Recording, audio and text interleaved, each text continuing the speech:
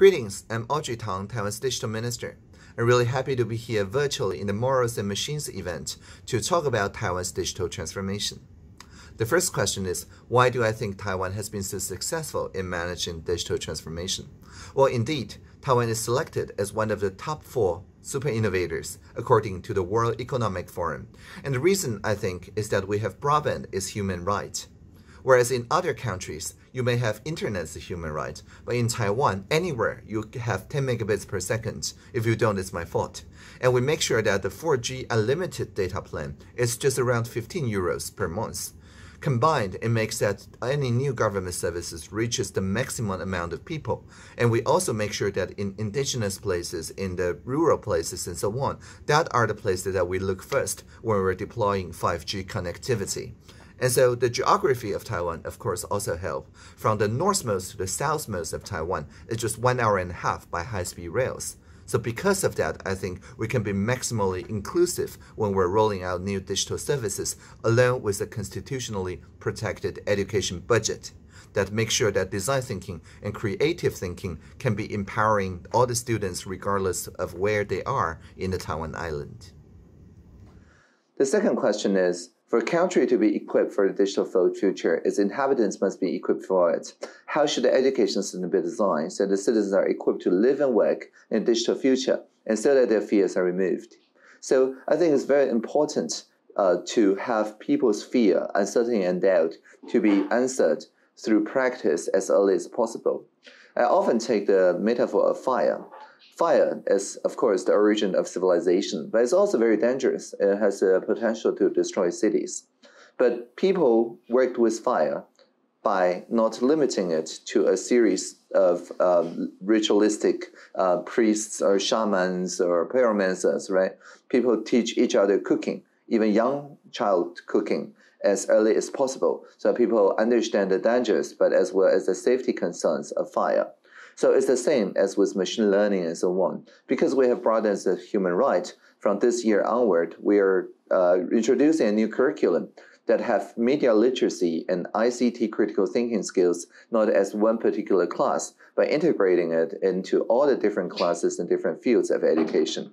And so through this way, people learn from a very early age to become data stewards, to become responsible data holders so that they can measure, for example, their air qualities very easily from their schools, at their balcony, and so on, so that the abstract concepts such as accountability, data stewardship, and so on make sense in a very early age. And we also give all the primary school children free access to our Taiwania supercomputer, which is top 20 supercomputer cluster that has equipped with in-place open data storage of all the atmospheric data and meteorological data and so on, so they can freely do experiments on it. The third question concerns the digital transformation about the democracy, which focus our mindset more on political decision-making and participation through digital media and processes. So what would be the core elements of democracy 4.0? I think the core element, as with other democracy revisions, is trust and legitimacy. In social media nowadays, people tend to have polarized views because the government doesn't give a context of the why of policymaking, but just the what of policymaking. So personally, I practice radical transparency. Every single meeting that I chair, every meeting with journalists and lobbyists and so on, we publish the full transcript after 10 days of co-editing into the internet for future reference. And through this way, people cannot really argue from a private benefit in lobbying. They have to argue based on public benefit. And by radical transparency, people can also sit virtually in my office, right, and feel what it's like to be in the daily life of a digital minister. And so through this way, the accountability is provided well before the policy is introduced. And that, I think, builds the foundation of trust, because then people can understand why and the context of policymaking. The fourth question concerns, do we need new ethical rules in the digital world? Of course. In the digital world, you have different rules of engagement. You tend to engage with parts of people rather than the entirety of people. You tend to engage with people's synthetic image of themselves instead of a spontaneous image of themselves. And all this change the rule of engagement drastically.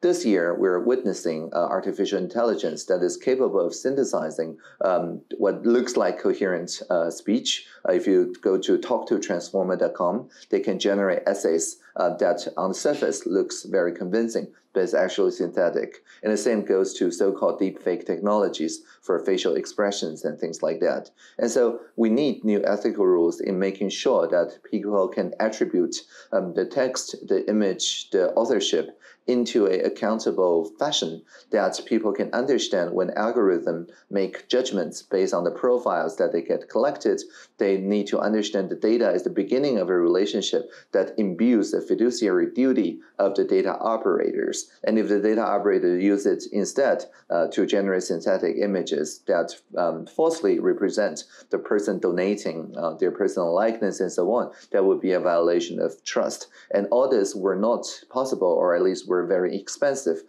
for the current generation of machine learning algorithms. So I think the society needs to have a public not just demonstration, but rather a public conversation around it and to establish new ethical norms.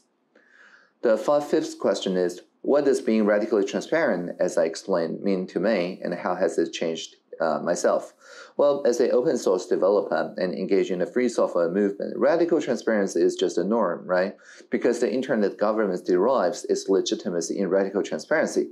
The internet society, the RFC process, the IETF, has no army, has no navy, has no air force. So the only way that they can compel people to adopt radically new protocols is just through radical transparency. And by radical transparency, also radical participation.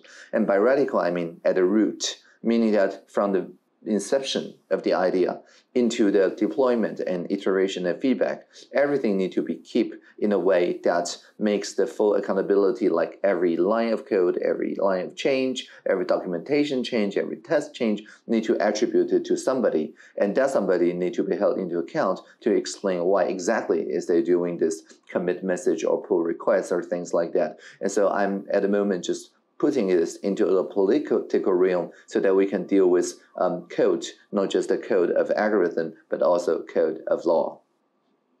The fifth question concerns, how can we achieve more diverse representation in the field of developers who are shaping our future? I like this question very much. I think diverse representation stems from diverse backgrounds of living. So in Taiwan, actually, in the east side of Taiwan, about half of our territory is around 15 or 16 indigenous nations. And each of them bring a diverse culture that is very different from the western part of Taiwan, which is considerably more western.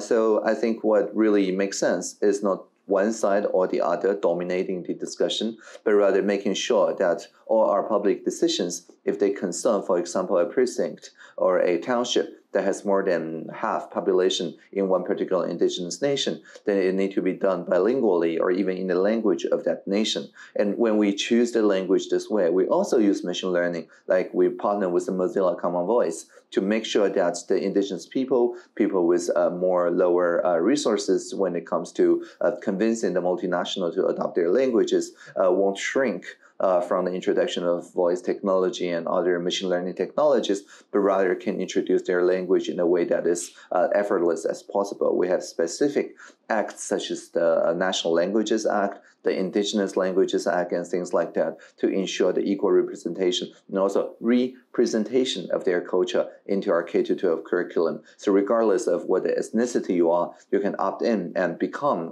part of the indigenous culture just in the K-12 education. The seventh question concerns what would I have done in my life? I haven't taken a job as digital minister, but actually this is exactly the same thing as I've always been doing. Regardless of whether I wear the hat as digital minister or as a civic hacker or a hacktivist, I'm always doing the same thing, namely making online channels that can collect the collective intelligence and demodulate and modulate the various different positions so that we can find common values out of the potential diverse, divisive landscapes and perspectives. And the internet is very powerful because it lets people find their tribe, people who think like you. But also, it lets you find people who don't think like you, but nevertheless can converse with the same value as you, even from a different position or perspective. So for one particular policy matter, you may have people who specifically understand the domain, or people understand the emerging technologies that can bring better solutions, or people who are working in the public service or the regulatory sector that can realize this for maximization of social impact. And my work is just to create spaces, such as the Taiwan Presidential Hackathon, to put those trilingual teams together and give them binding power, namely by giving the President's Award, a trophy that when awarded to 5 teams every year, the trophy is a projector that if you turn it on, it projects the image of the President handing the trophy to you. And it signals the presidential promise that whatever you prototype during the 3 months of hackathon, we will actually take it to the public service and maintain it indefinitely. But actually, a large charity, a large NPO, a large international NGO, a large multinational, a large for-profit company with good CSR strategy can all do this, right? It doesn't have to be a public sector or the president. It can be realized in any of the different fashions as long as they work toward the common goals, that is the UN Sustainable Development Goals at the moment. And so I'm very happy to work across sectors by using exactly the same methodology and toward exactly the same aim, that is partnership for the global goals. And finally, the last question. What will have changed in the Taiwanese society in the way people interact with the digital world in 5 years' time? Well, we have the digital transformation plan that says in the next 5 years' time, we will have digital twins of each other.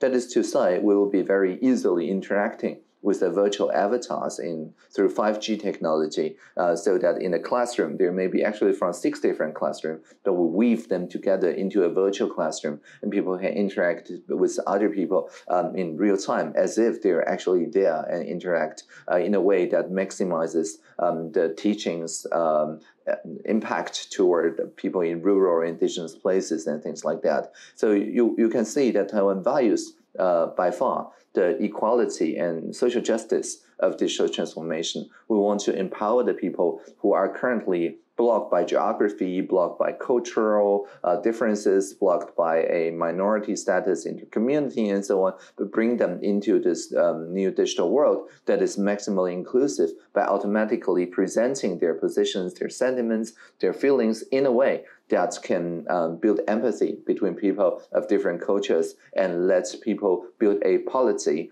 which we call holopolis. It is like a holographic polis of people, and let people understand that we have the common future, and we can deliberate the common future, not just by voting, which is like providing 3 bits of information, uploading every 4 years, but rather through radical participation in the budget level, in the presidential hackathon level, in regulatory co-creation level through sandboxes, as well as just by mobilizing social resources so that we can realize the social benefits and environmental benefits with a good business model as well. So this is called triple bottom line. So I think the digital technologies is just to make sure that people trust each other's numbers more through distributed ledgers and so on, to foster effective partnership, as I mentioned about trilingual teams, as well as open innovation so that people don't have to fail. They can just try and find out what doesn't work, what does work, but maximizing whatever that they learned into a digital world in the commons.